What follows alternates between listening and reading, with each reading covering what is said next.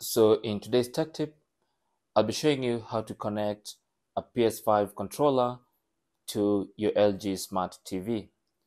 Now for this one, I'm using the LG C1, but the same instructions might apply to other LG Smart TVs. So the first thing you want to do is on your TV, go to Settings. On newer LG TVs, the Settings button is right there on the remote, but you should be able to find settings on your LG TV, even on the interface. So go to Settings by pressing that. The Settings menu appears on the left-hand side. Go ahead and click on All Settings. And then under All Settings, select General, select that. And then under General, go to Devices.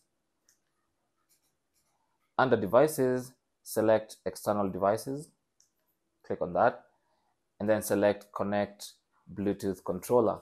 And because the PS5 controller is a Bluetooth controller, you can connect using this method.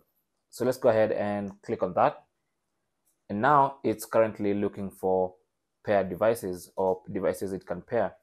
So what you need to do now is put your PS5 controller in Bluetooth pairing mode.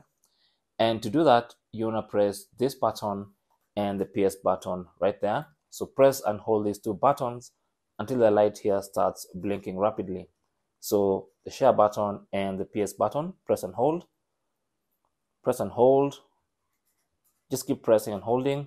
And as you can see, that light is now blinking rapidly. That means the controller is now in Bluetooth pairing mode.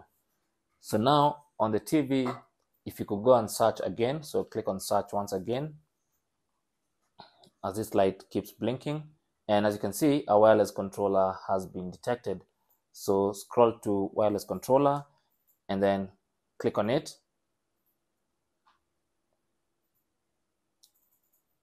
And now the wireless controller is connected, as you can see down there, and also as you can see there. And also the controller light is now steady. That means it's been connected to a device. And that's how you can connect a PS5 controller to your LG Smart TV.